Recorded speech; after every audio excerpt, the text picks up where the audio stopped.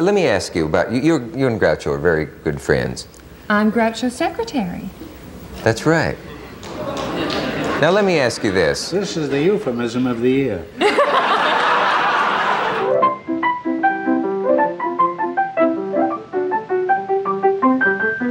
Welcome to the Marx Brothers Council Podcast, episode 74, We Need to Talk About Erin. As always, the sound you don't hear in the background is our producer Bob Cassell twiddling his knobs in semi-darkness. I'm Matthew Coniam, and with me is a man who is not only Noah Diamond, but is also my co-host. It's my co-host, Noah Diamond. What a ridiculous name. Happy to be with you as always, Matthew. It's been said so often that this is one of the best times ever to be a Marx Brothers enthusiast that it is rapidly becoming a truism. The explosion in recent years, both of newly accessible material and of new knowledge, has been virtually unprecedented, and no doubt many listeners are being reminded of that as we record at the end of October 2024, as they make their way through Robert Bader's newly published biography of Zeppo. One of the things that gives me most pleasure is the way in which the Council and Council-adjacent projects have been able to contribute to this broadening of knowledge. But just as important as this expansion of, as it were, raw knowledge of new facts, the widening of the horizontal axis, has been the lengthening of the vertical axis, that is to say, increasing not just the breadth of our knowledge, but the depth with which we interpret it. The two projects need not be mutually exclusive, of course. Bader's Zeppo, for instance, is a very good example of a work which does both, thanks to the relative mysteriousness of its central figure hitherto. Just as important, though, is the task of deepening our perceptions of what may seem to be the settled science of the Marx story. So often when we cautiously rake over the surface of long accreted certainty, we find a topsoil of uninterrogated myth and legend concealing a radically different core. Sometimes, as we found when we went digging into the humorisk legend, the most unexpected genies emerge from the bottle. But the process remains just as valuable when the discoveries are slight or partial or subtle, or when they help to put new flesh on old skeletons without ever threatening earlier conclusions. I'm proud, for instance, of the role we played in the deepening of consensus on the status of Richard Enobley and the Marx Brothers scrapbook, and the modification of the old idea that he was some kind of mercenary opportunist who exploited our hero cynically and for financial gain. The kind of vitriol his name would unleash online is vastly rarer now. Another, whose name is often received much as Dracula receives an order of garlic mushrooms, is Erin Fleming. In fact, she may be the ultimate test case for this whole project of deepening and illuminating, so heinous are the offences of which she stands accused in the court of Groucho fandom. Indeed, there may be no other figure in the whole Marx saga who is painted in such mercilessly one-dimensional hues. Nonetheless, in recent years, it has become more common for fans to acknowledge that she was clearly not some wicked Disney stepmother, but a woman who had enormous personal problems which she battled all her life, and that her offences should be viewed more sympathetically through that prism. It's worth remembering, after all, that the revelations concerning her extreme behaviour have been made in many cases by people with only partial or superficial access to her, and have been balanced by the testimonies of others who saw a different, more layered personality. Friend of the podcast, John Tefteller, for instance, while he does not doubt that many of the stories about her bad behaviour are true, nonetheless never encountered anything of the sort himself. Bader reminds us that Zeppo, who generally loathed the push to make Groucho a geriatric superstar that she was so much an engineer of, was nonetheless firmly in her corner as far as her personal influence on him went.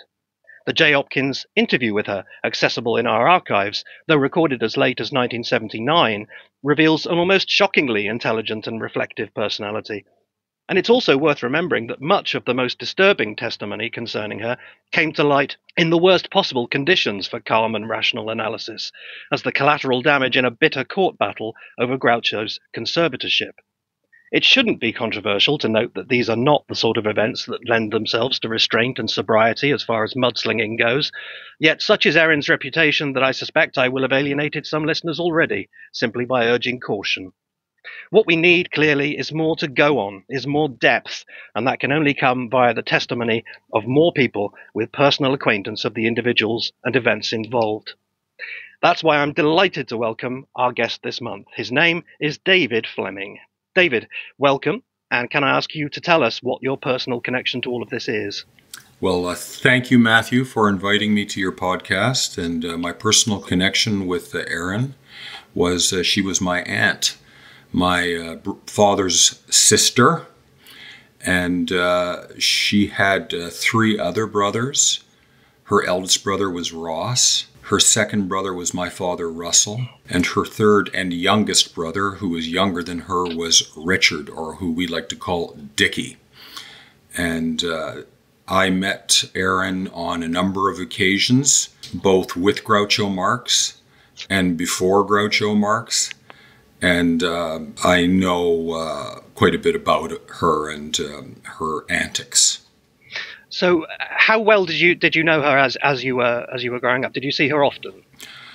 I saw her maybe every 2 or 3 years. I would see her. When I first met her, we were living in Niagara on the Lake, and that is a little town or hamlet just across Niagara Falls.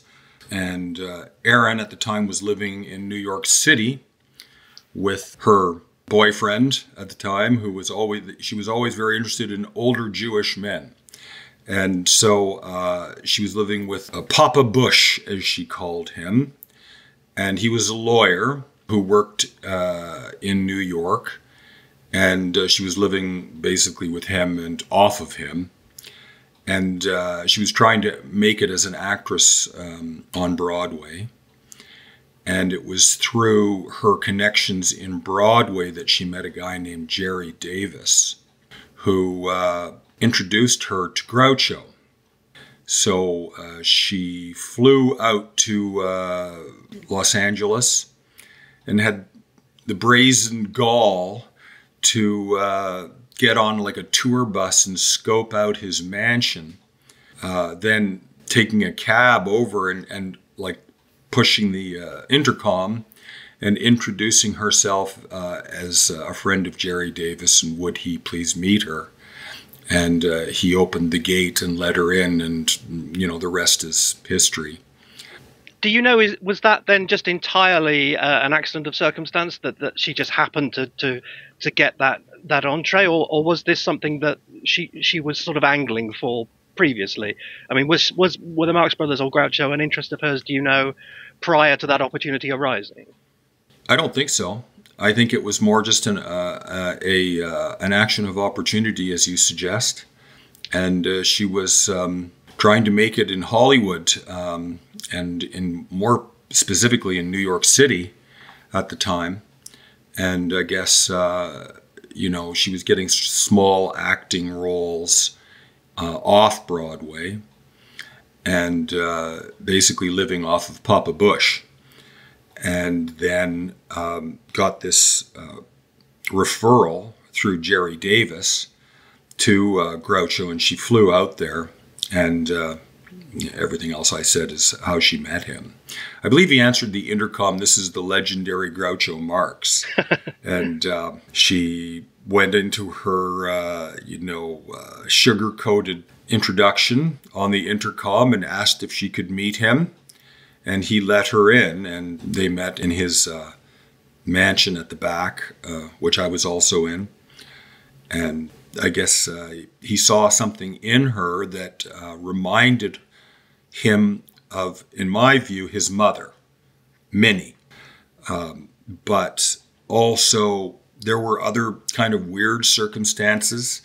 For example, his brother Harpo was married to a Susan Fleming, and also had a first girlfriend who was killed in a plane accident, whose name was Jen Fleming.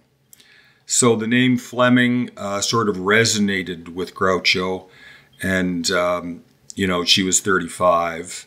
She wasn't bad looking, I suppose. I'm not a best judge of that. She was my aunt. But he liked her, and especially I think he was fond of her drive and her willingness to take risks and tell people what she thought of them up front, whether it be bigwig Hollywood producers or, the coach driver and the chef. So we were invited, I guess the first time I met Groucho was in 1972 when he took her to a horse race. And she won $800. And she paid for our flights on American Airlines out there. And we stayed in her house in West Hollywood. But every morning we'd go over to Groucho's, and I met all kinds of stars like Barbra Streisand, Elliot Gould, and many others. And I was living in his daughter's bedroom, essentially. But we would go back and forth between West Hollywood, and I'd be swimming in his pool and what have you. We had a fondness for black cats, both of us. He took a shine to me. He liked me, and liked to crack jokes and play the piano and have me sing, and I was always off tune. And he said, "David, you know, you sound like my brother Harpo, and that's why you never spoke." So he was very elderly when I first met him, I guess 82 or 83. And she was, I'm thinking 35 or 36. And the first time that I met her there, she wasn't completely off her rocker. The second time we went in 1974, it was clear to me, even as a 10-year-old boy, that she was suffering from some serious mental illness difficulties. But it's not something that surprised me, frankly, Matthew, because my family suffers from something that we call the Fleming curse, which is degenerative brain disease that sort of grips and hopscotches across generations and picks a few unlucky few. And the generation that preceded me, including Erin, my father, and her brothers, were all gripped by the Fleming curse. She was the worst by far, but the others weren't too sane either. So, yeah, that's how I met Groucho and her.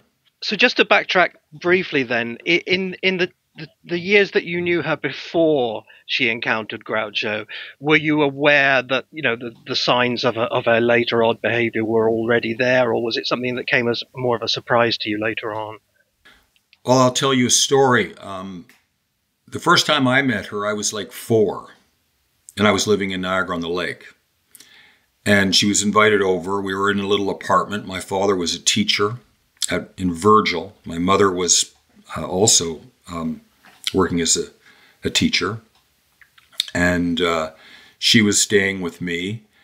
And yeah, she was not very friendly. She seemed almost jealous of me. You know, my father was always sort of concerned about her. And in the end, it led to his demise. You know, the first time I met her, she would come into the bathroom while I was in the tub and, you know, carry on in her sort of bizarre way and make, you know, cracks and jokes and what have you. And so I thought it was perfectly all right. My father always walked around naked in front of me, that I went into her bedroom when she was changing, which she took great exception to. And so then my father dragged me out and spanked me in front of her. And I wasn't too happy about that. And she was smiling and had a big grin on her face. And so I can say honestly that the two of us really didn't get along too well. But I was interested in meeting Groucho Marx and James Cagney and Elliot Gould, so you go with the flow. You mentioned earlier that she had other examples of kind of father figure, older male relationships. What do you think when she first met Groucho? Obviously, she couldn't have imagined that it would lead to the extraordinary state of affairs that it did in terms of her responsibility and her influence. So, what do you think she was hoping to get out of it? Did she just think it would be somebody who would be very useful to her in pursuing her acting career? Well, I think that she's correctly characterized as a gold digger. Right. And I'd say that, yes, she saw him as a means to an end in getting her into an acting career in Hollywood, but he was also a really rich guy. And she came from a family of, her father was Dr. Russell Fleming. He was a GP, a general practitioner, in New Liskeard, Ontario. And he was sort of a big fish in a little pond, the big deal. And they were sort of they had more money than the others. And he sent her down to Toronto to Havergal College, and she was expelled from there. And father figures, I feel that my grandfather, who I never met, so I can't really speak a lot about him, but I do know that he survived World War I. He was in the Canadian battalion, the Hamilton Battalion. He fought in battles like Vimy Ridge and Passchendaele, and he suffered from PTSD.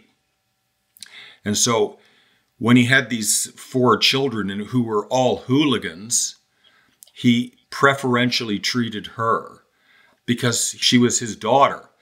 Now, the boys, on the other hand, they didn't fare so well. But she was always treated with kid gloves. And so perhaps that was why she had this sort of father figure fetish. Just one very small point that you will be able to settle. Possibly you're not even aware that this is an issue, which is her age. Steve Stoliar, who's probably written the most about her, always felt that she was quite a bit older than she claimed to be. But you say no, she was in her 30s at the time she was with Groucho, rather than her 40s. That's for definite. That's correct. Yeah. Were you already a Marx Brothers fan before you met him? No, I'd never heard of them before. Really? I was only an 8-year-old boy. I was going to a private school in Toronto. And I came home one night and was having dinner with my father and my mother. And my father announced that Erin had landed a job with the famous Groucho Marx. And I basically said, well, who's he? And he said he's a famous, comedian who liked to make fun of societal norms. And they did a sort of vaudeville a routine on film, and they were very funny, but they were also quite outrageous. And so then I started becoming very curious about it, and my father would take me to a place called OISE, Ontario Institute for Studies and Education, where he worked. And they would have movies there, and some of the movies were Marx Brother movies. And so we would go and see them, and then I became familiar with the Marx Brothers at that time. So without any knowledge of the sort of intermediate stages of his career, then presumably the contrast was all the more shocking between the Groucho that you saw on screen and the frail man that you then met. Not really. Groucho was still, he may have been frail and elderly, but he still had a sharp tongue. He was quick with his insults and his outrageous kind of behavior, even as an old man. And I thought it was very funny as a boy. I still do. But I think it shocked a lot of people that were around him. Some people found it very funny, and other people less so. For example, I met Arthur, and I met, I believe it was Marion, and neither of them were really, they didn't get along with him too well. Miriam better, but Arthur, the first time I met Arthur, I was in Groucho's Beverly Hills mansion, and he had sort of a driveway that had a fountain in the middle, so it was kind of like a roundabout with a gate that kept the undesirables out, because there were tour buses coming by all the time, and they were viewing different stars' homes. and they would stop by Groucho's house. And I was out on my skateboard, and this Mercedes came in. I was skating around on my skateboard that my aunt had bought me as I had arrived. It was a GNS skateboard. And Arthur came out and said, "Who are you?" And I said, "Well, I'm David Fleming. I'm Erin's nephew." And he looked and said, "Oh, I see." And then his wife at the time, I believe her name was Lois, stiffened right up. And I got like sort of a vibe, uh-oh, what's going on here? So I just stuck it out, and Arthur went in. I continued skateboarding.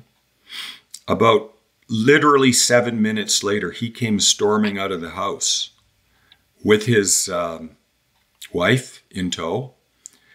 And they didn't say anything to me. They just got into the car and took off.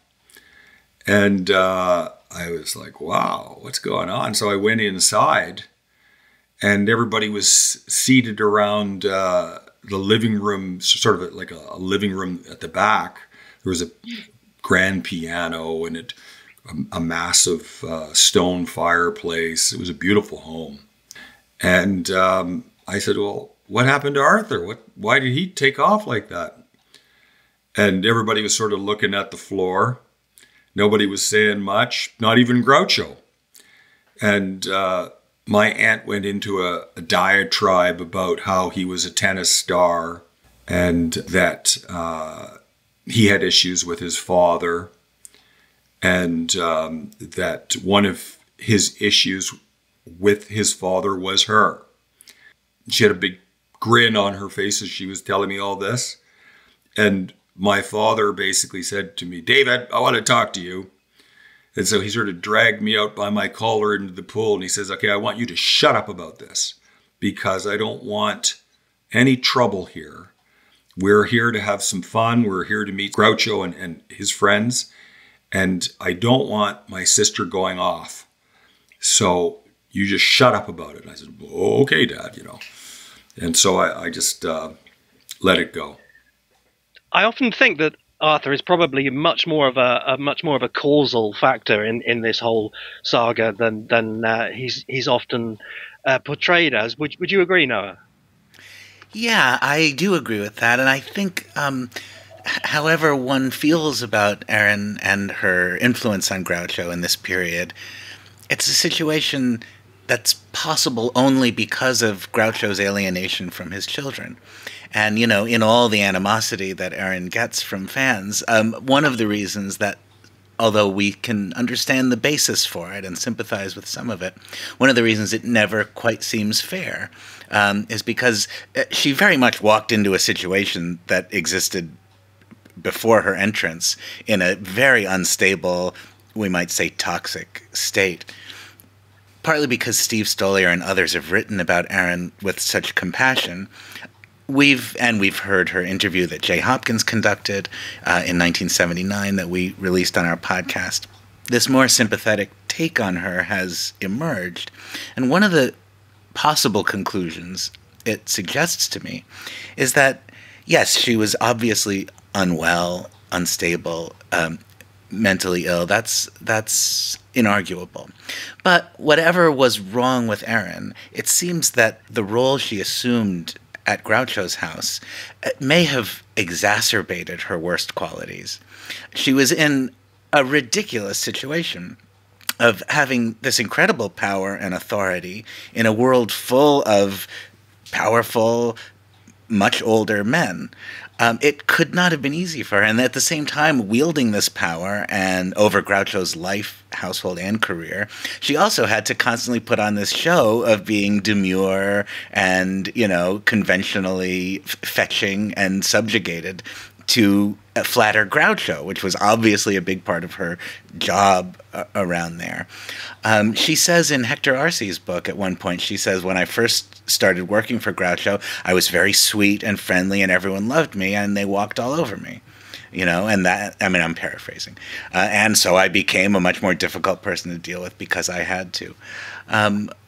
What did you observe, anything that suggested that this wasn't just a life for her. She was also doing a job, and it was probably an extremely challenging job for anyone to do. Well, yes. I mean, I think that she realized that Groucho had just left his third wife and that he was very depressed. He felt that he was a has-been, I think, that he couldn't generate any more interest in himself. And she walks in and starts answering the fan mail and got him an award in France, and pushed and pushed and pushed in a very harsh manner to get him an Academy Award. And I feel that Groucho felt that she was like his mother, Minnie, in that she was the driving force behind the Marx Brothers' success, and he recognized that in her, and he thought that this is somebody that even in his old age, she could rejuvenate his career just like Minnie had done in the vaudeville days. I brought a couple of things that I don't know whether you want me to read these or not, but there's some correspondence. It's the first letter that we received from Erin. I find them kind of funny. I mean, we received letters from her all the time, and postcards, and crazed, and they demonstrate her sort of descent into complete madness. This first one is what we're talking about, her sort of introduction to Groucho, and it's dated November 9th, 1971. And it says, "Don't be confused by the return address on the envelope, as I am still living in my agent's house on Troy Drive. I'm always over here at Groucho's because he has put me on salary to answer his fan mail and to try to get me over here to keep him company. He is paying me $100 per week and all I can eat. He was divorced from his last wife 2 years ago, and since he is now 81 years old, he is a lot of fun, but that's it. I don't know whether you remember the film Sunset Boulevard, but I could add a few chapters, particularly on rainy nights when the two of us sit in the projection room running old Marx Brother movies. He lives in an enormous house on the Truesdale Estates in Beverly Hills, and it looks as if it were decorated on the set designer of an old Jean Harlow movie. I have a bedroom that I keep a lot of stuff in when I stay over here on weekends, and the bathroom attached to it is about 25 feet long and 10 feet wide, and has a 9-foot sunken marble bathtub at one end. Also, a lot of satin draperies over a full-length glass door that leads to a private patio in the pool. It's kind of like having your own private country club. Oh yes, the bed in my room is a custom-made brown bed with satin sheets, and the walls of the room are covered with beige silk. He lives mostly on the other end of the house, where I communicate with him mainly by phone. I call him from the tub to find out what he's doing, and if he wants to go to the Beverly Hills Hotel for lunch, and a lot of important stuff like that. The house is enormous, and every room has a telephone with an intercom on it, so the maid can call you for meals. Also, all the doors have buzzers as well as the phones. Every time I am sitting in the bathtub reading a good book, a buzzer goes off. The other day it rang about 6 times. There are 3 maids in the house, and I figured they must be either asleep or dead. So after the 6th ring, I wrapped a towel around myself and headed for the front door. There I bumped into Groucho, who was coming in from the kitchen, yelling, "What in God's name is buzzing?" At which point 2 maids crossed the hall into the living room, answering separate doors and phones. He never did find out what it was, but it was kind of like a Marx Brothers routine. We have a lot of fun together because he is a scream and I am a giggler. We are very much in demand at dull dinner parties, and I have met every major movie star you can name. It's really quite interesting to go to their homes for dinner.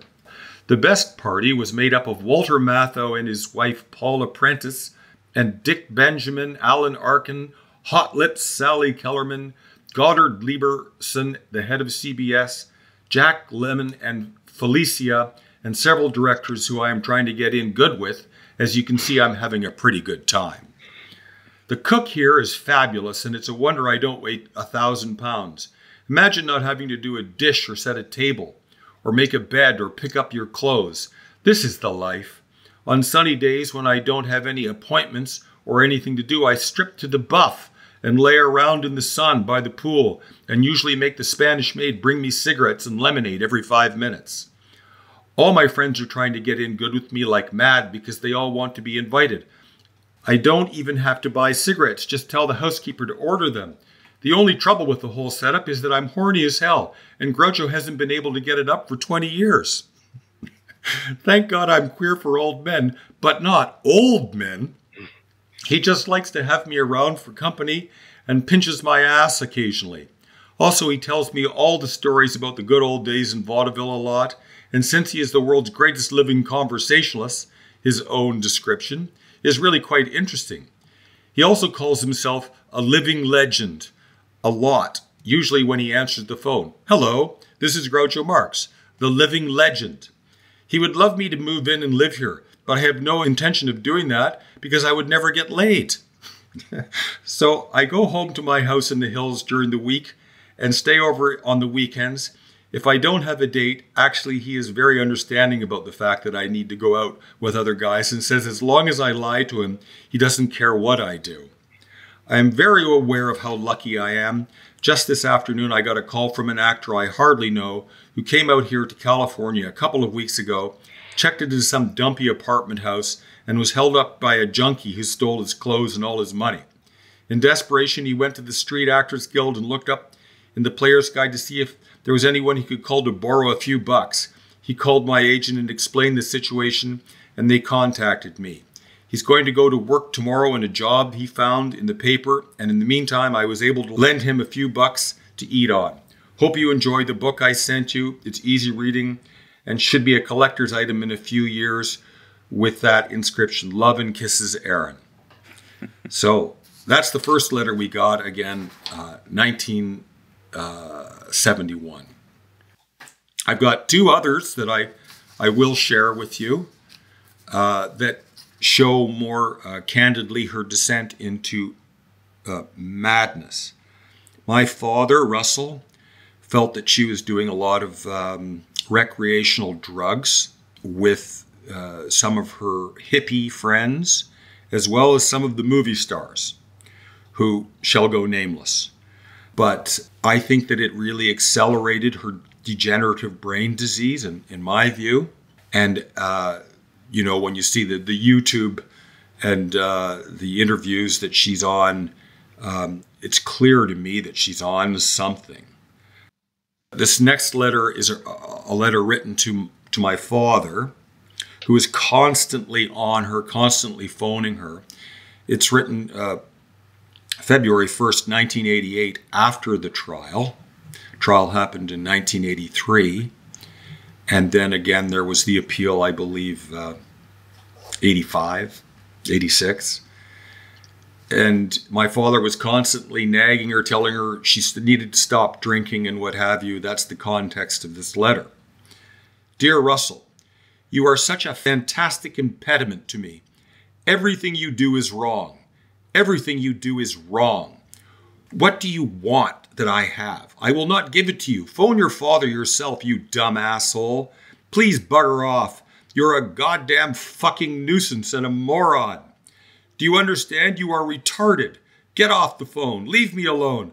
I want you to leave me absolutely alone. Both of us. Erin and Marilyn. Do not even think about me. Say the same thing. I am trying to have a life here, Russell Fleming, and that is none of your goddamn business, you pigsty. Your father may be reached at the House of Lords, London, West England, the United Kingdom. I sent terrific presents to David just to prove that you are retarded, and you thank me for them. Are you brain damaged or what? Can't you think? Lord Laurence Olivier.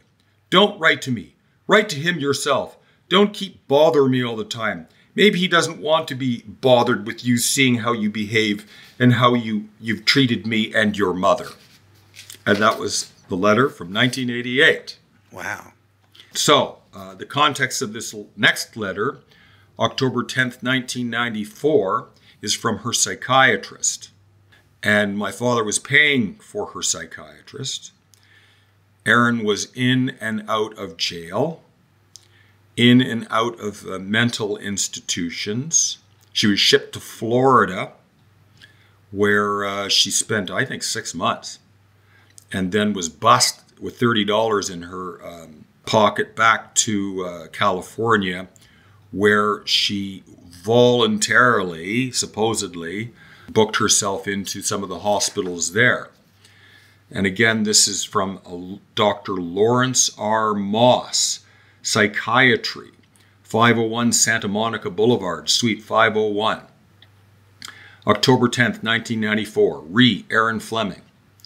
To whom it may concern, I am writing to you at the request of Ms. Erin Fleming, for whom I have been providing psychiatric treatment since December 1993 at the Beverly Wood Mental Health Center at 1920 Robertson Boulevard in Los Angeles. Her diagnosis is schizoaffective disorder with elements of both manic depressive illness and schizophrenia. Ms. Fleming suffered a nervous breakdown, i.e. a psychotic episode, in March of 1992, necessitating 18 months of inpatient treatment. After her condition improved, she came to Beverly Wood Hospital, a voluntary residential treatment center. She is doing fairly well here, though she continues to require daily monitoring by staff, as well as ongoing psychiatric medication treatment with Moban, Nevpoleptic, and Flonopin. If you have any questions, Ms. Fleming has instructed me that you may contact me, Lawrence R. Moss.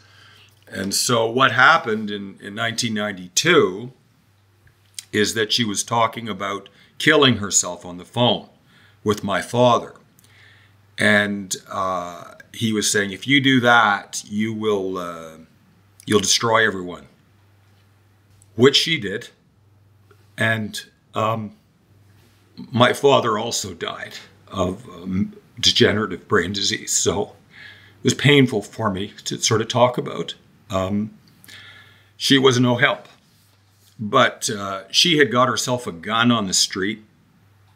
And she was talking about putting a bullet in her head underneath the Hollywood sign. And she walked, he convinced her to surrender the weapon, my father. So she marched into the police department in Los Angeles with a loaded, Dirty Harry Magnum pistol, slammed it down on the table and says, I want to surrender this weapon. She was immediately surrounded by a SWAT team with rifles pointed at her head and sent to the Clink, and then where she was diagnosed and then sent off to Florida. So she really descended into, like, she went down the rabbit hole in a big way. The late 80s, she was the worst. In the 90s, she was struggling to find her sanity, and she would come in and out of it. She was fairly lucid, and she came up to see us in Toronto. And my father took her around. We went out to dinner at George's Spaghetti House. And there's, again, like lots of jazz stars that you can talk with there. And she Sorry, when did you say lucid. This was? This is in Toronto. This is about 1990, I'm going to say 1994, 5 maybe, after she was released from hospital. And we were hoping that she was going to remain that way. Of course, that wasn't the way of it, because in the end, she did put a bullet in her heart, not her head, underneath the Hollywood sign. Well, a tremendous amount to sort of digest there. One thing I think we should clarify, first of all, in case anybody listening doesn't understand, is both the specific meaning and the wider meaning of that reference in one of those letters to Erin and Marilyn. Marilyn was her real name, wasn't it? That's correct. In fact, Wikipedia has it all wrong, because Erin was playing her games with the court. She was named Marilyn Suzanne Fleming upon birth, Why she changed her name to Erin is beyond me. But she also changed her middle name to Leslie. I don't know why. But in the 1980s, all the letters that she sent, she was the Catherine de Rothschild.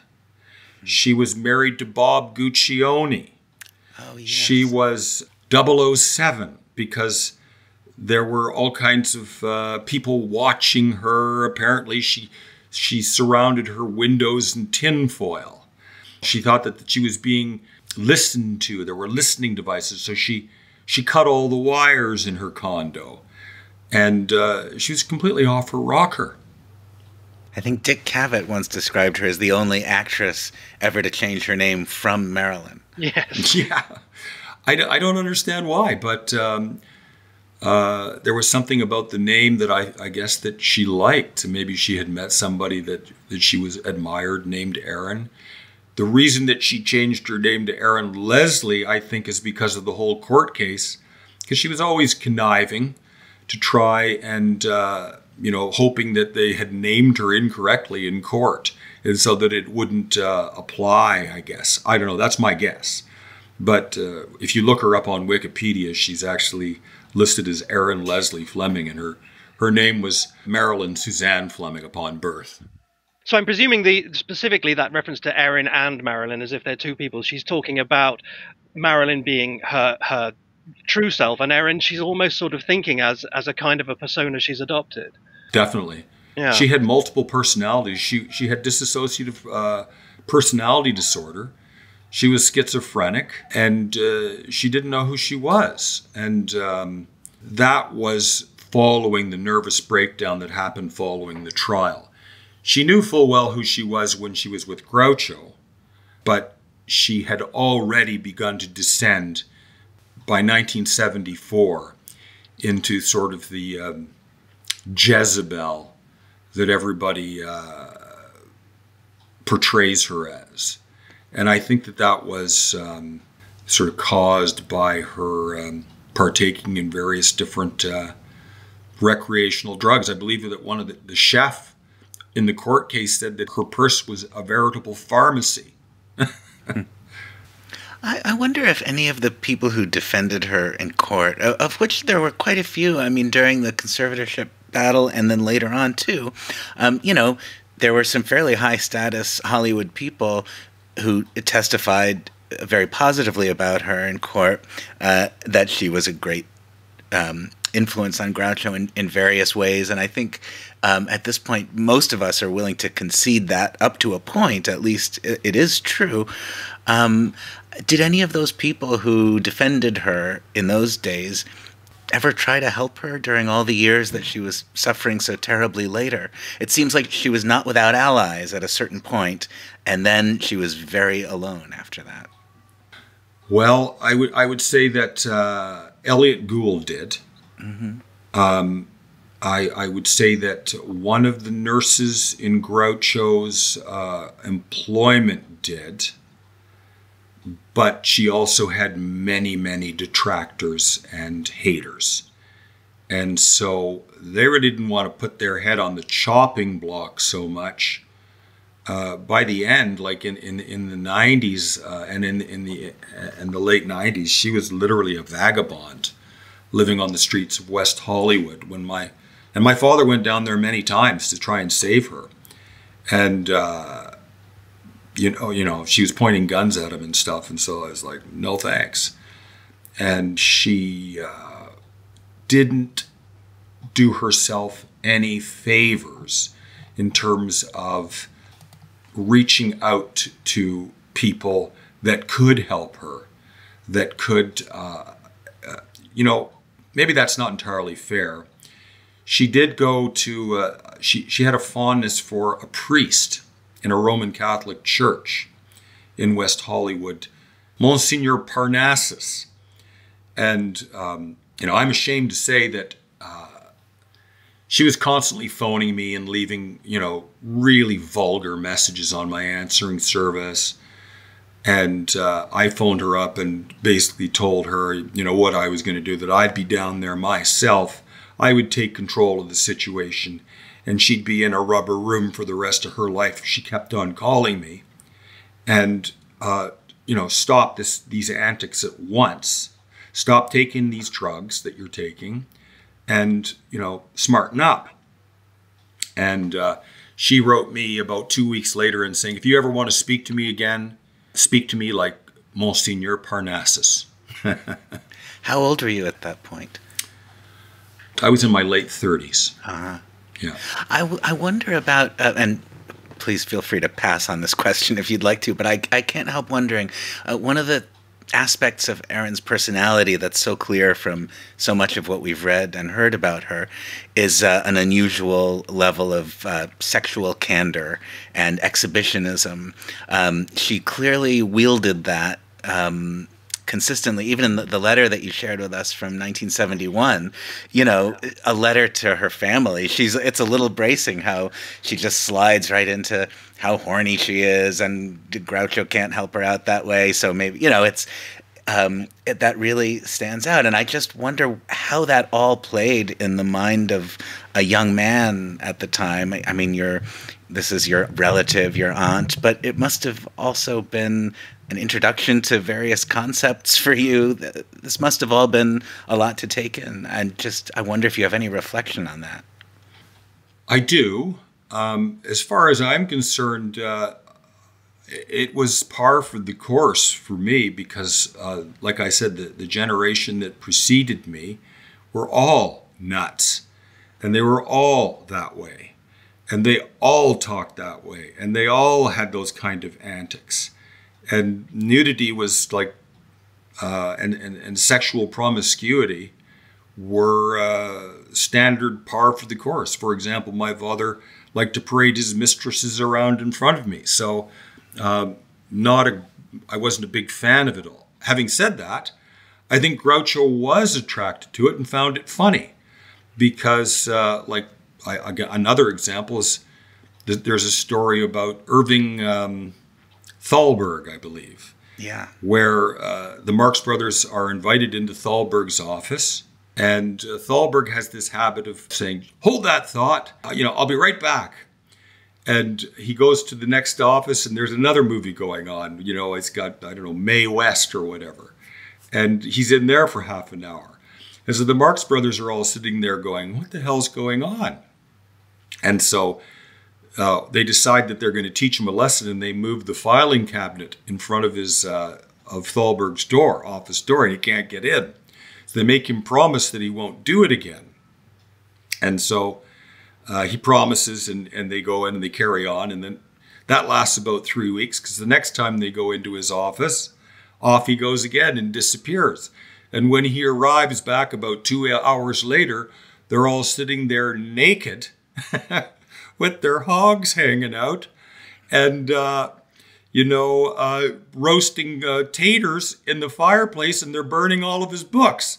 So Thalberg actually thought it was very funny, sat down, took off his clothes with them, and they sat there talking about the movie and eating roasted taters, and he ordered butter from the director's studio. So I think the Groucho found Erin's nudity and sexual promiscuity funny. The Marx brothers certainly had an exhibitionistic streak of their own, no question about that. They also, had alternate identities. I mean, Groucho and Julius brought some pathology to the table, as well as Erin and Marilyn. Absolutely. That's so true, Noah. You're absolutely right. And maybe that's where all these identities sort of root from with Erin. I never actually thought of that. But Groucho was Julius. Harpo was Adolf, wow. And, then he was Arthur. And then he was Harpo. And Chico, I believe, was Leonard. And I can't remember what Zeppo's first name was. Herbert. Herbert. And so they all had these alter egos. Clark Kent and Superman, Sticking to the sexual theme there, one of the interesting things about that first letter, I think, is that it clarifies what we had always assumed to be the nature of their physical relationship, such as it was indeed the case, because they both used to like dropping hints that they were lovers in interviews and things. But I think what we all imagined was it was entirely chaste, except to the extent of Groucho copying the occasional pinch of her ass there. So I think that really is exactly what we would have suspected of them, isn't it? Yeah, that's right. I mean, it's like she said in the letter, he was 83 years old. He couldn't get it up for 20 years. So he just liked to look at, and have the attention of a younger, pretty woman. What is it that he used to say?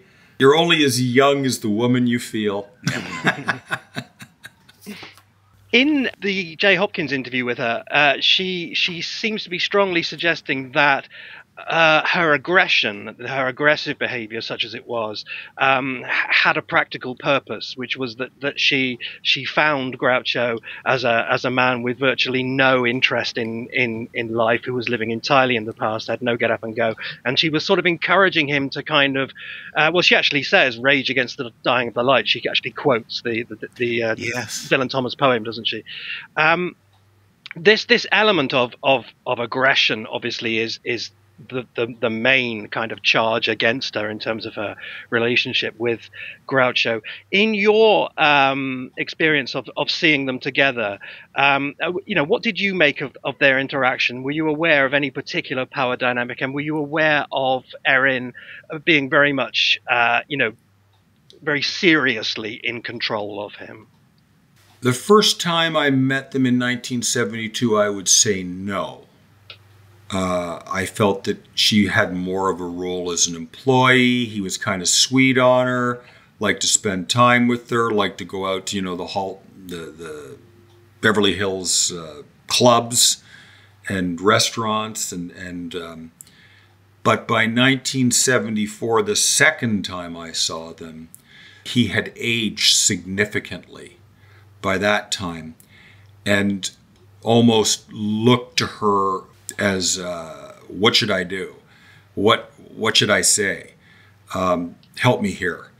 And she knew, I think, that he had this kind of vision of her as the reincarnation of his mother, and all the different books and I guess memoirs, for example, in Harpo Speaks, he talks about his mother being very funny, very quick with wit, an absolute taskmaster of the children, and like the fear.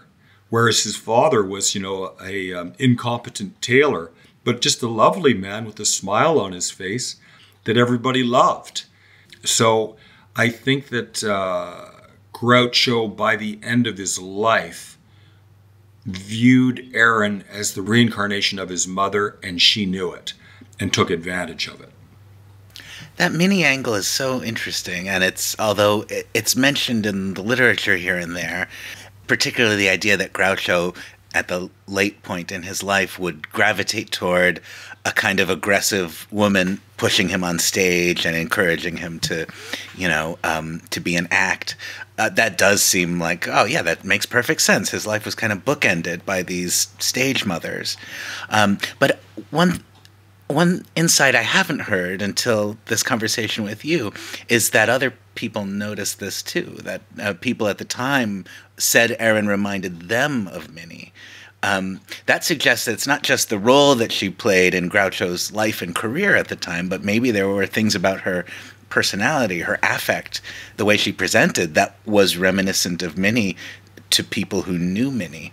That's very interesting. And, I think all Marx Brothers fans fantasize about knowing Minnie a little better. I mean, she's such a giant, legendary figure, but she's like the great Jewish mother in the sky. Like, we don't really have our arms around the real person she was.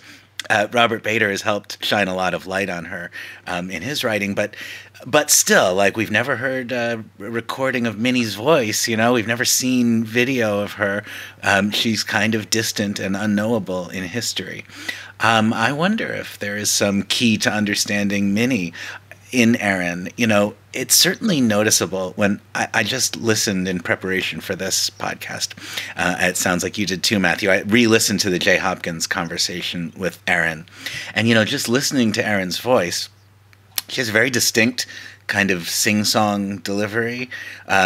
She speaks in kind of prosy sentences, a sort of a sort of affected sophistication to the way she speaks that might be endearing or annoying depending on the moment or how you feel about her. I don't know that Minnie had that in common with her. We imagine Minnie with a much more of a European kind of sounding voice and affect. But I wonder how much there is there. Steve Stoliar, too, in his audiobook, he impersonates Erin and sounds very much the way she sounds in the Jay Hopkins interview and elsewhere. I wonder just the impact of her personality, aside from what she was saying and doing. Was she a warm person? Was she charismatic and likable? She could be, Noah. She could pour on the charisma. If she dolled herself up, she could be very charming and very gregarious, very outgoing. But then, inexplicably, a switch would throw. Somebody might say something that set her off. Something might happen. Maybe there's a smell in the air that reminds her of something. And she would go off half-cocked, out of the blue. And so I don't know if Minnie was like that. I think Minnie was more, I think that she was also very charming, very funny. I think Minnie was very gregarious as well. Very beautiful woman too. And she knew that the networking thing, she knew how to drive. All of her sons talk about her as this person that was the sort of root cause of their success, that without her, they wouldn't have been who they are. And so Erin, I think, had that to her, but as time went on, sort of the Fleming curse took hold, and she became less and less like Minnie. It was like after his death, she became completely insane. It's interesting how many of the same qualities, like we sort of, Minnie's ruthlessness is celebrated, Minnie's drive and ambition and single self-interested determination to succeed, well, these are the same qualities. I mean, Erin had these qualities too. Now, I'm not saying there's no difference, obviously these are complicated people. But it's just interesting and somewhat instructive. Also, I mean, the last word on Erin often is that she was abusive, she was abusive, physically, verbally, and that abusive is often a word that can end a conversation right away. Well, if someone was abusive, then that's that. They're a monster, and what else is there to say about them? But, I've certainly read credible arguments that Minnie also was abusive in some ways. Minnie Definitely. had her cruelties, and Groucho was a particular victim of Minnie's cruelties. Yeah, she didn't. Harpo was Minnie's favorite, and Groucho was often the butt of her jokes and insults. I think Frenchie fared the poorest. She often would chase him around with the broom in front of the kids who would be cowering in the closet and laughing and snickering.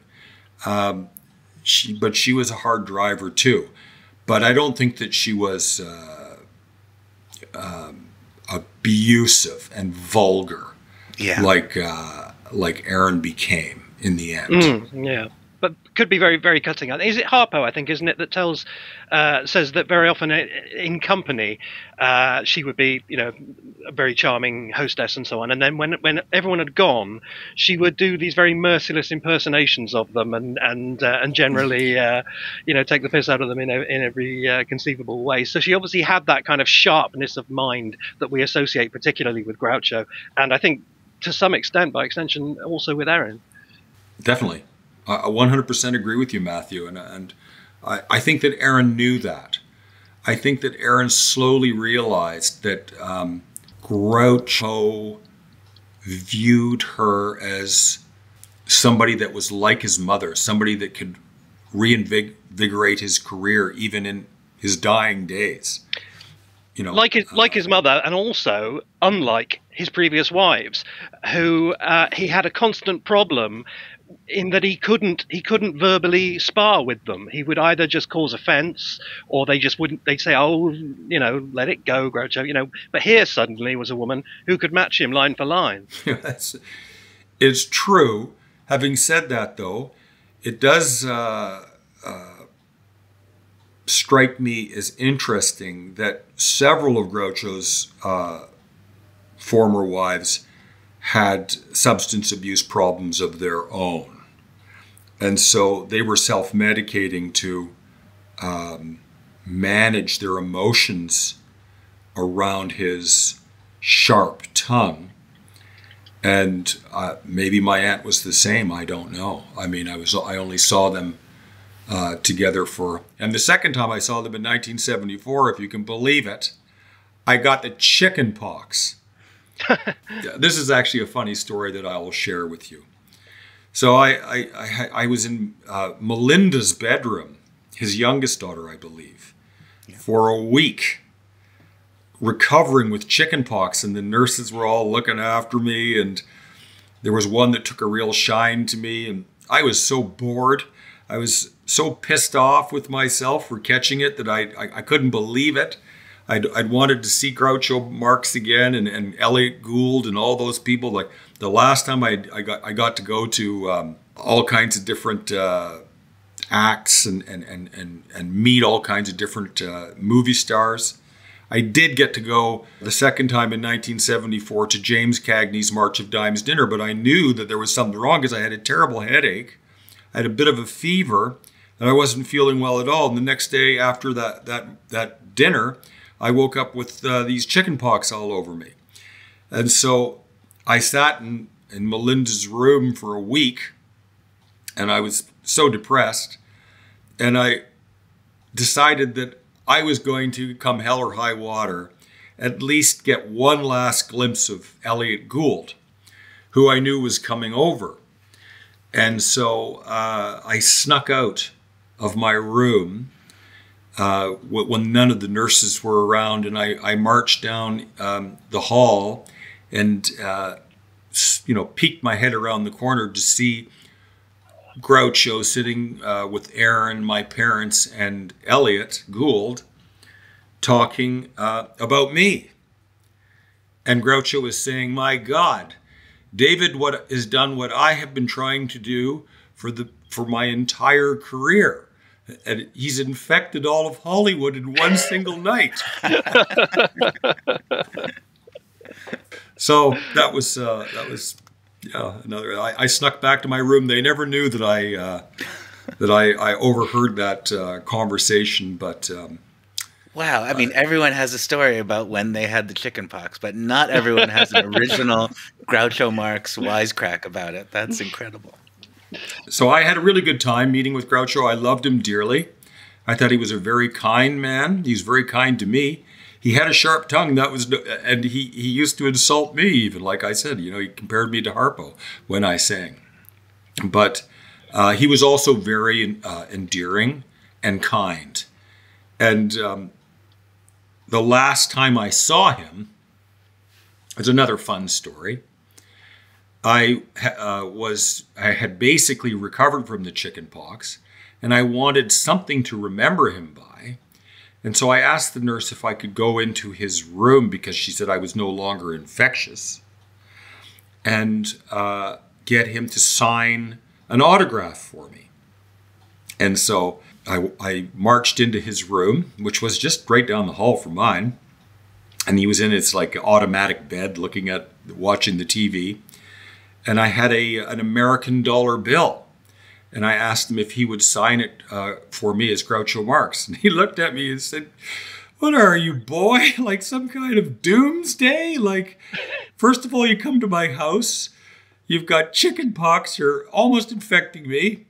And now you want me to sign a dollar bill? You know it's a federal offense to you to sign a dollar bill?"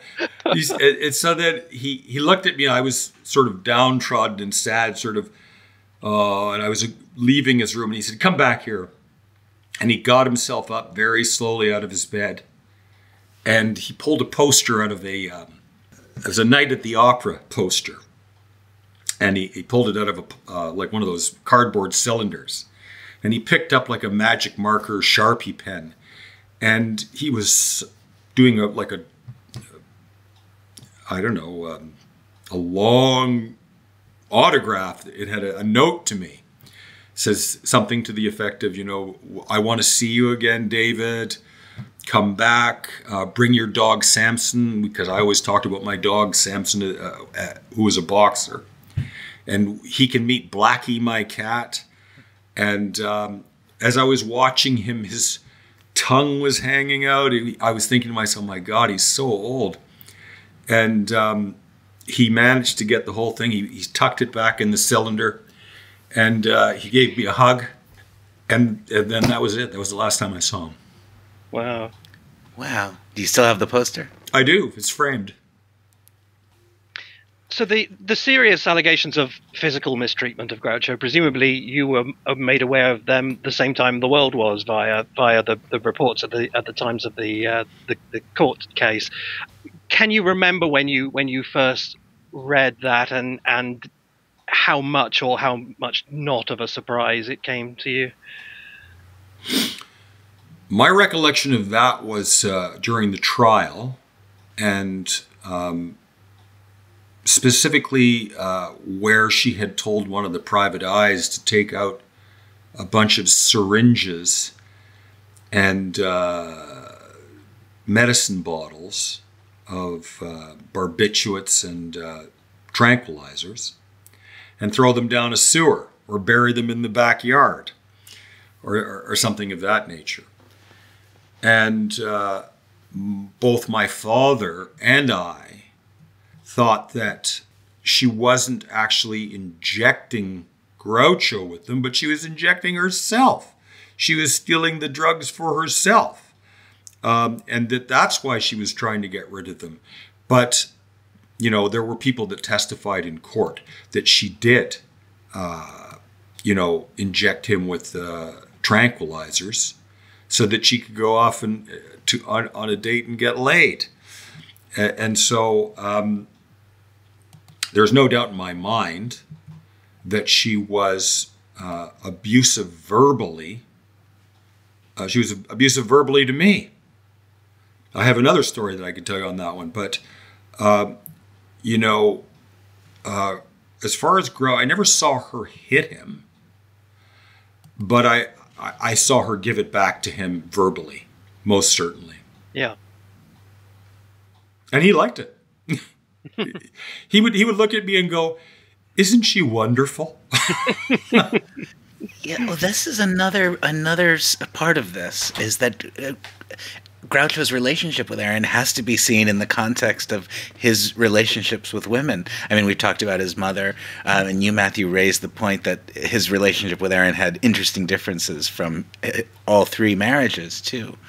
But, Groucho consistently had a hard time relating to women, interacting with women on an equal footing. I think, there's a certain point at which abuse feels like love, because that's the thing we have an ability to extract from the people around us, a kind of harshness of attention. I wonder when you hear Marx Brothers fans talking about her, and I think we became aware of you because you started posting on Facebook, sometimes with these very sort of kind, measured, counterpoints to things that people posted, Marx Brothers fans posted about Erin.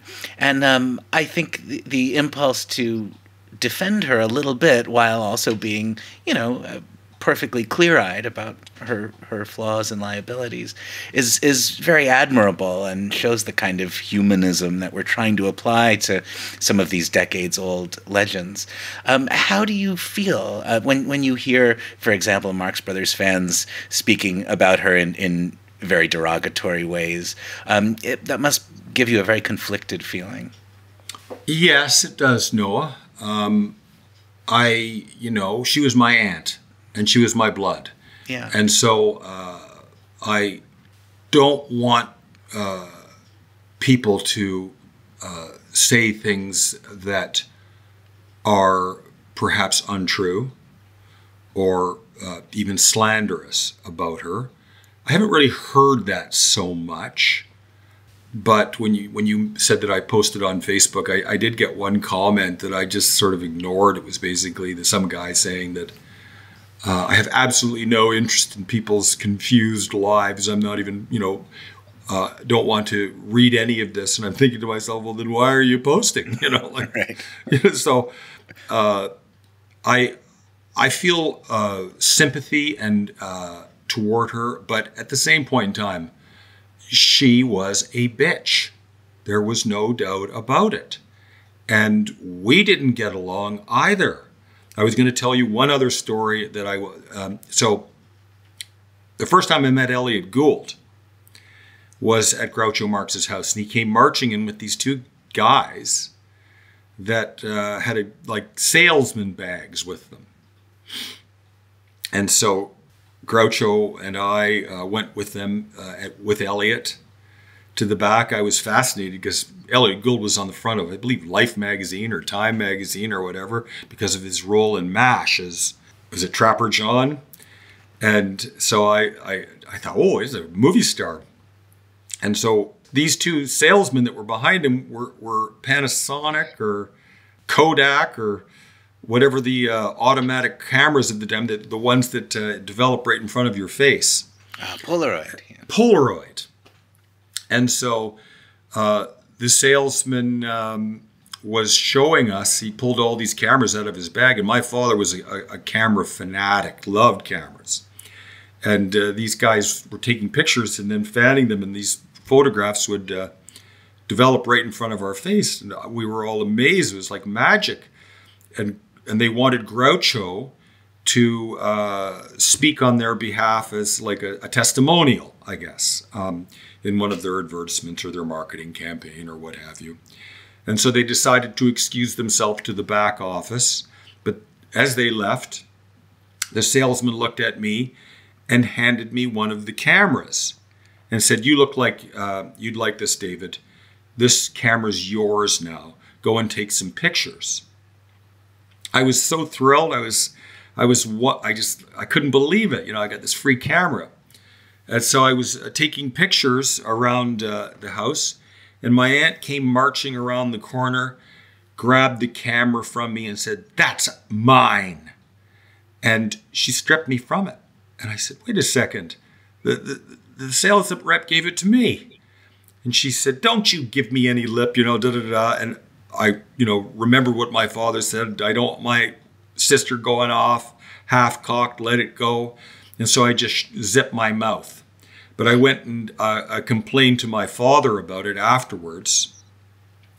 And he went and stole the camera back from her and gave her a piece of his own mind in front of everyone else around, being so selfish. And she definitely had a selfish, bitchy kind of demeanor. And even with small children. So we didn't get along too well. Yeah, sure.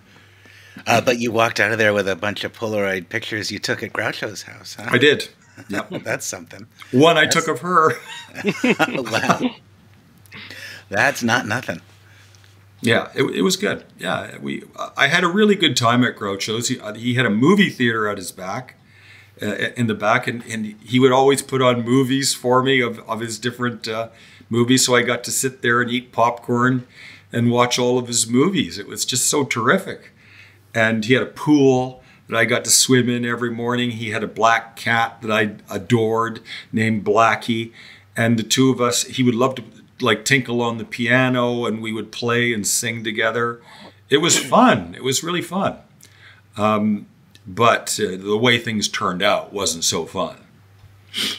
Would you say that Groucho was an influence on you? I mean, you were a kid. Did it open a world of either interest in show business, or was there anything about his personality that sort of that you kept with you as just kind of in addition to just him being a star and a legend and all that, just being an older person who was an influence on you in your younger years? Definitely.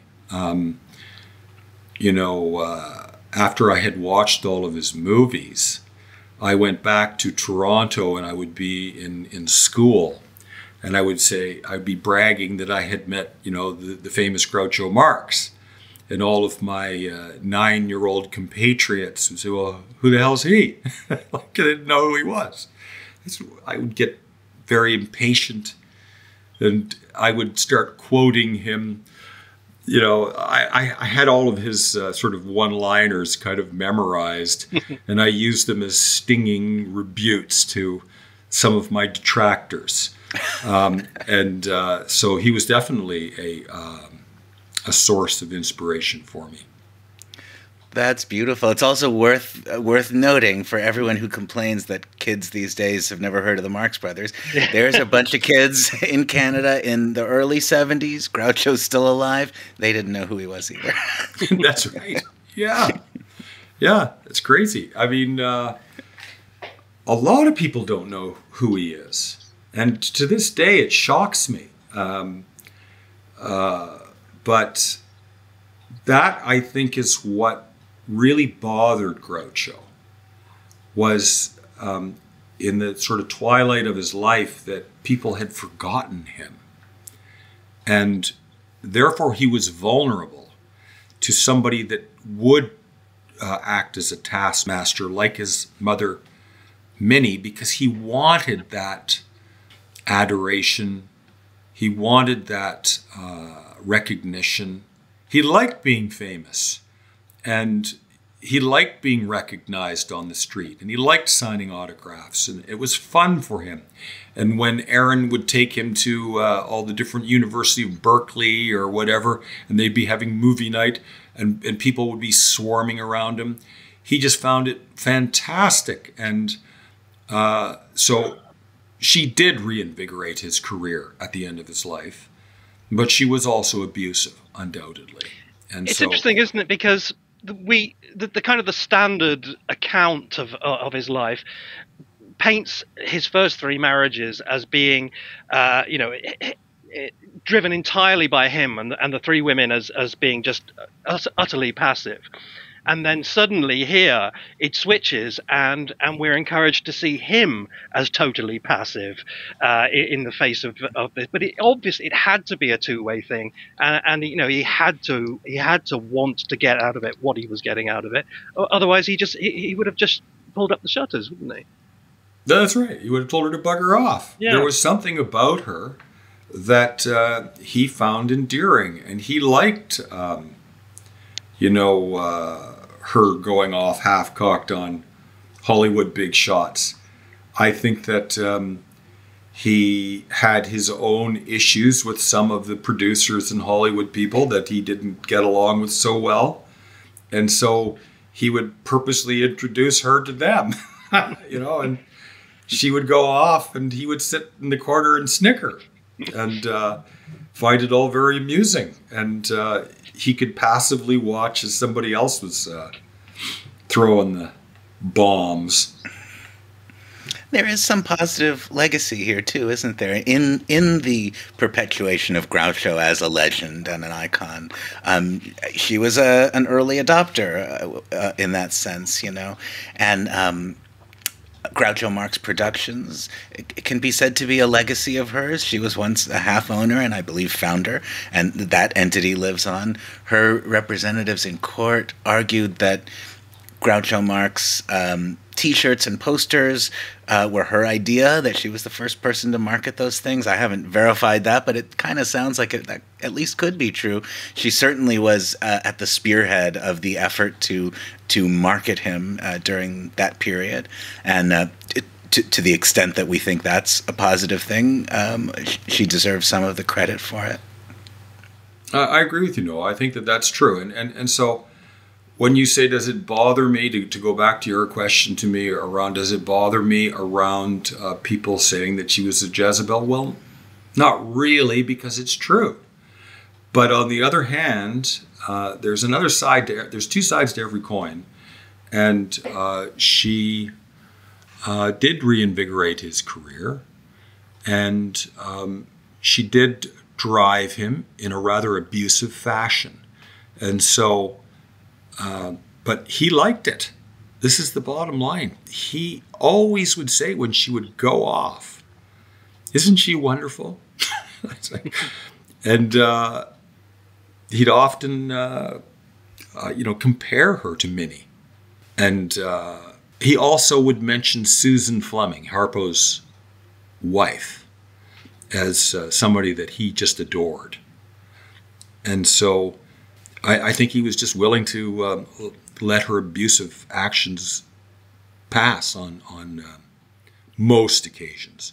There was a couple occasions, though, where he let her know that he didn't like her antics, and let me think here. There was one in particular that I heard about from my father, where it was her birthday. I don't know, 38th birthday or whatever. And she had this great big birthday party planned. And that night he had a stroke. And he was slurring his words, and he's having trouble communicating. And she walked in to discover all these nurses around him. She asked what was going on. They said that he's had a stroke, that the birthday party's canceled. And she went into a tirade over her birthday being ruined, and slamming doors and fuck this and da-da-da. And he was wheeled over by one of the nurses to her office, where he kicked the door open and said, "Get out." And she did. Then, on the other side of that coin, when Arthur had her removed as conservator and it was on the news, they tried to shield him from that. But it is my understanding, I mean, I wasn't there, but hearing from the likes of the nursing staff and Gould and what have you, that he was very upset to learn that Arthur had removed her as conservator, and almost demanded that they come to interview him because he did not want his son to be conservator. He wanted anyone other than Arthur. And so he wanted Erin too. And so I think that people knew that he was being abused and taken advantage of, and so she wasn't going to become conservator again. And then so they got somebody who had worked with him on one of his movies, I believe. Nat Perrin. Nat Perrin. Yeah. And he became the conservator for a time. And then I believe his son, or something like that, became a conservator for about 6 weeks. Yeah, his grandson Andy, I believe. And then Groucho died. Do you remember hearing about his death? How did that affect you? I heard about his death in the Toronto Star newspaper, and it was splashed on the entertainment section, and it was really sad for me. I felt really badly, and on the other hand, I knew that he was very elderly. I had watched him get his Academy Award, and it was very interesting to me too. Like, he was slurring his words. It was clear he'd had multiple strokes. And yet, in the same speech, he mentioned both his mother, Minnie, and my aunt. Yeah. And to me, I think that that speech was written and practiced with her by my aunt, that my aunt purposely put herself into that comparison. And he was forced to memorize it, or did memorize it. And, you know, he got his Academy Award, and he was very proud of that. I don't think he was as proud of the Academy Award as he was of the one from the Cannes Film Festival. He had this kind of medallion that he wore. And he's loved that medallion. And it sat proudly on his trophy chest unless he went to like the James Cagney dinner and he had it on, right? So I think he liked his, he was very pleased with his Academy Award, but there's something about the French Cannes Award that was something d'or. Je parle français, mais je ne me souviens pas le nom de the award. He felt that she got him a lot of these awards and reinvigorated his career. And yes, she was abusive, but at least she was funny. And she was funny. She could be very funny. I think that's the perfect place to end, unless you've got anything more now, have you? No, that is a great ending, yeah. Well, David, thank you so much for joining us. This has been absolutely compelling and fascinating. I've enjoyed every minute, and I can't wait to listen to it again. Thank you so much for taking the time to share your memories with us. Thank you very much, Matthew. Thank you, Noah. It's a pleasure. So just before our final song, Noah, do you have a Patreon update for us? I just want to say we are now in a golden age of guest postcard designs for our Patreon subscribers. A little while back, I sounded the alarm that it was time for some new submissions, and I've been overwhelmed by beautiful designs, some from returning champions, artists who have designed postcards for us in the past. You'll get to see some of their more recent work, and also a few new pens in the mix. I think we're at least through the first couple of months of next year. We have beautiful new designs lined up, so there's never been a better time to subscribe at one of our top levels. And you can do that at patreon.com/Marx Brothers Council Podcast, or you can go to marxbrotherscouncilpodcast.com and click the Patreon button in the upper right-hand corner. Okay, so we are now at the end of another podcast, but David, before we let you go, we do always ask our guests to choose the song that we play out with. So what would you like us to end this episode with? Well, I think perhaps Matthew and Noah, that Hello, I Must Be Going, where she sings with Groucho together. Erin, my aunt, and Groucho sing Hello, I Must Be Going together.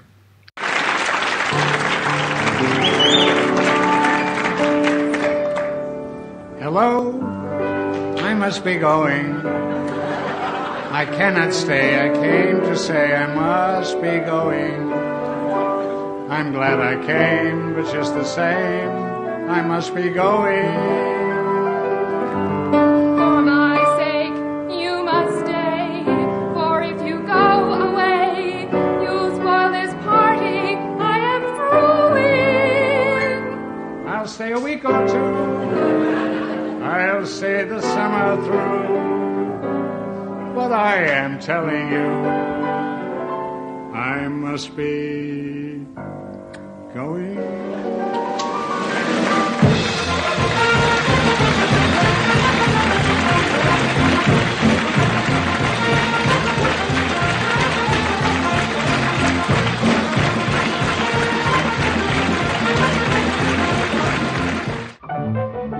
Marx Brothers Council podcast is produced by Bob Cassell. Matthew Cunningham's books, including The Annotated Marx Brothers, The Annotated Abbott and Costello, and That's Me, Groucho, are published by McFarland. Noah Diamond's book, Give Me a Thrill, The Story of Alsatias, is published by Beer Manor Media. To leave a comment and for more info about this and all episodes, visit us at marxbrotherscouncilpodcast.com. For the latest Marx Brothers and podcast news, follow us on X or Twitter, or both. And join the fun with the largest and most vibrant Marx community online. A club that will have someone like you as a member. The Marx Brothers Council Facebook group. That's it for now.